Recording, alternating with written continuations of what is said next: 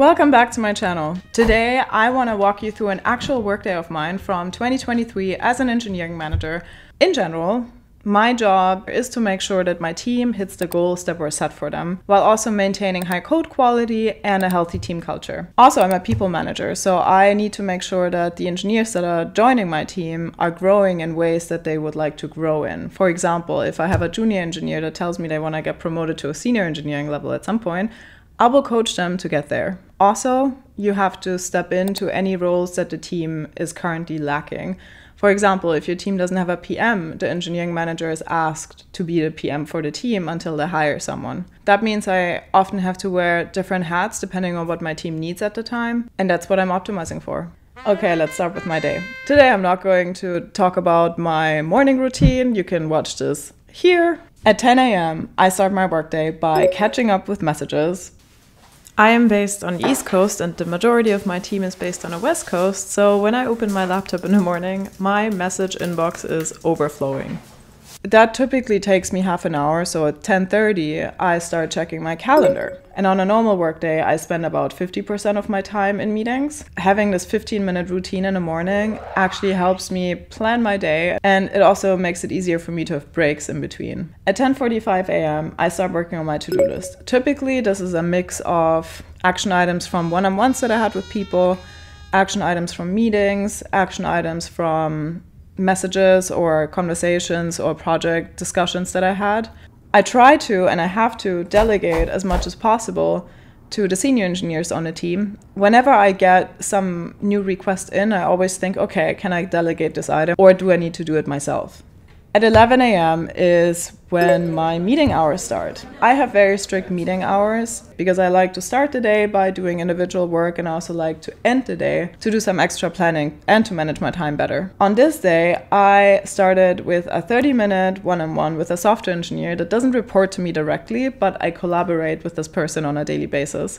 Whenever I have other engineers that are working with my team, I try to meet with them on a weekly basis just to help with blockers, answer any questions, or give them space to give me feedback, either about myself, about the team, about certain engineers, about cross-functional partners that we work with, to resolve problems quicker. Yesterday. And in this case, we had to resolve a communication conflict that happened the day before, which has led to confusion with our product manager. Much later. This meeting actually went 15 minutes longer than was planned because it was important for us to address the issues that happened and come to a common ground. In meetings like this, there's often very direct feedback given and also received, which makes the collaboration a little bit more vulnerable, but it's really essential if you want to have a successful and productive work environment with other people.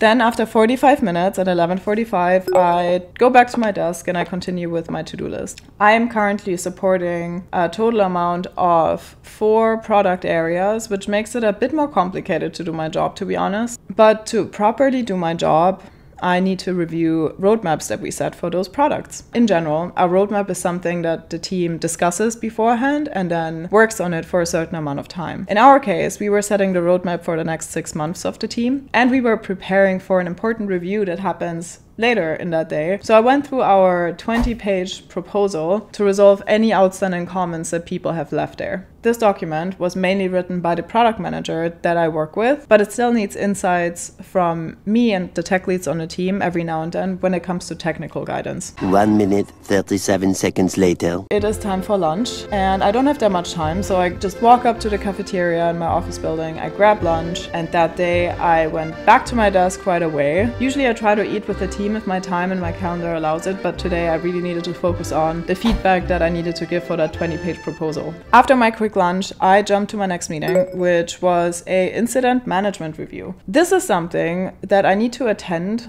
whenever my team is causing a production problem that affected actual users. And reviews like this are critical for big tech companies and software teams because we need to understand the blind spots of our production and discuss ways to prevent it in the future. So typically you have a variety of people there. You have the team manager, you have the engineer that caused the problem, you have the engineer that solved the problem, you have some other senior engineers there, you have some cross-functional partners, for example, data scientists, in order to understand how this problem affected our users. Problems like this happen on a regular basis, so it's not that big of a deal when it happens. I do want to note that whenever things happen in production, we try to never blame the engineer that caused the problem, because we believe in a growth mindset. We think everyone makes mistakes, but for us it's more important that engineers don't make the same mistake twice. So in those meetings we really try to focus on, okay, how can we prevent this in the future? Later. Then at 1 p.m. I have the critical review of the 20-page roadmap for my team.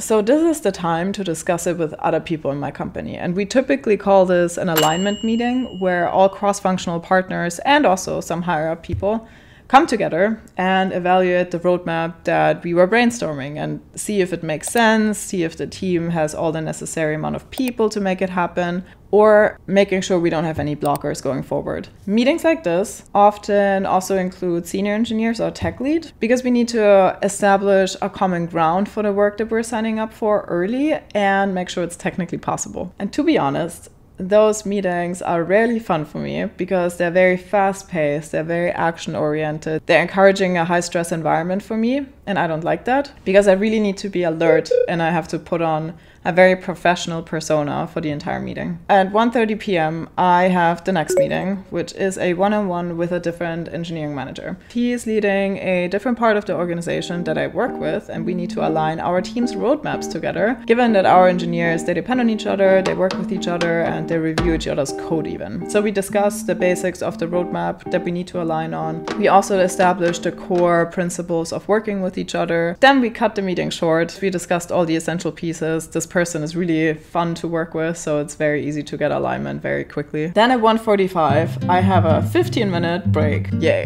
And I really need it because I'm thirsty. So I go to the kitchen and I make some tea while I run into an engineer that I used to manage. We just chit-chat for a bit about how the company is doing, how their new team is. I always try to take the time to catch up with people and form a personal bond. I really value the connections and friendships that you can form at work. After my quick break, my meetings continue. This time I'm meeting with one of the junior engineers on my team. I currently support 9 engineers and I meet with them every week for at least 30 minutes. Those one-on-ones I see as a shared responsibility. Both them and I contribute to the agenda to make it a productive conversation. In this case, I was meeting with a new team member that just graduated college, and we spent the majority of the meeting talking about how to find a good balance of asking for help from more experienced engineers when you need it and diving into the code base yourself, trying to figure it out alone. Whenever conversations like this come up, I usually try to listen first and ask questions, and then after I get a good grasp of the whole story, I try to offer advice. And in this case, this engineer was really worried about asking too many questions, but in reality, that was not really a problem. So I encouraged them to continue asking questions as needed. I care more about getting things done versus asking too many questions initially, because that's how you learn, and that's very normal and expected. Just then. Then at 2:30 p.m. I have another one-on-one. This time it's with one of the tech leads on my team. This meeting is one of the most important meetings of my day because I need to align with them on the review that we had before. This person is based in a different office, so most of our communication happens over text and over chat. Having one-on-one time is really important for us. With the tech leads that work with me, I always try to establish an excellent level of trust. You can't afford not giving each other critical feedback when things go south. In this meeting specifically, we had a very constructive conversation about one part of the roadmap that we presented earlier because there were a lot of questions on it, and I'm questioning if it's even doable in a given time frame. So together we came to the conclusion that it's probably not even possible to do it with what we have, and we have to push back on it. At 3 p.m. I have a quick break, and after the meeting I just had, I think both my tech lead and I got equally frustrated at some point, because we know how much extra work there will be for us to have those alignment conversations again. So I go back to the kitchen and I make myself another tea to get into a better headspace. I try to work from a public area in the office just to get my mind off things. So while sitting there, I saw that my product manager wants to meet me ASAP to discuss the review. So I move some meetings around and I meet her at 10 seconds later. 3:30 p.m., which is now. I have a really solid relationship with the product manager I work with. So we start the meeting on a lightweight note. We express our frustrations to each other because both of us know that we didn't really get to the state where we wanted to go. and we probably need to revise the roadmap further to make stuff happen. I'm honestly a bit disappointed in this because I was waiting for this roadmap to get finalized so I can give some of the junior engineers on my team projects. They've been waiting for those projects for a while, and I need to tell them yet again, hey, sorry, it's not yet finalized. So the PM and I, we start making a plan with action items for the both of us. We finish the meeting by just chit-chatting a bit about life. Meanwhile, at the same time, at 3:58 p.m., I receive a text from a friend of mine asking if I'm still joining for dinner at 6 p.m. So I quickly look at my calendar and I see that the last meeting is supposed to end at 5:30 p.m. and I confirm the dinner. At 4 p.m., I have another meeting, and this time it's my team's weekly meeting. At this stage of the day, I am pretty tired and I'd rather just sit at my desk and not talk to anyone for the next 2 hours. But as an engineering manager, my job is also to bring the team together and make sure they engage with each other. Our agenda today is about the review that we had earlier, and also an engineer is giving a product showcase of something they worked on the week before. We end the meeting 5 minutes early, which is great for me because I can hide at my desk for a bit. A few inches later. And I don't have anything scheduled for the next 30 minutes. And I use this time to read messages that I received from the day and realize that my manager has messaged me about wanting an update from the review. We're having a longer discussion about if the team has enough engineers to do what we'd like to do, or if there's any blockers I think could happen with cross-functional partners. After this quick chat with my manager, I have my last meeting for the day at 5 p.m., which is a technical deep dive. And in this meeting, I can finally sit back a bit and just listen, because it's a technical deep dive that an engineer is doing for others. And they are explaining how a certain software works, and they're giving a deep dive into the code base. During this meeting, I also quickly check in on the code contributions that my team did in a past day, just to understand if any of the projects is blocked or if the quality of the code has declined. It's important to note here that it's not my responsibility or expectation as an engineering manager to review code anymore, but I still like to check in every now and then because it helps me understand what's going on, and I can give much better feedback to engineers when the time comes. This was my last meeting of the day, and before I leave the office, One eternity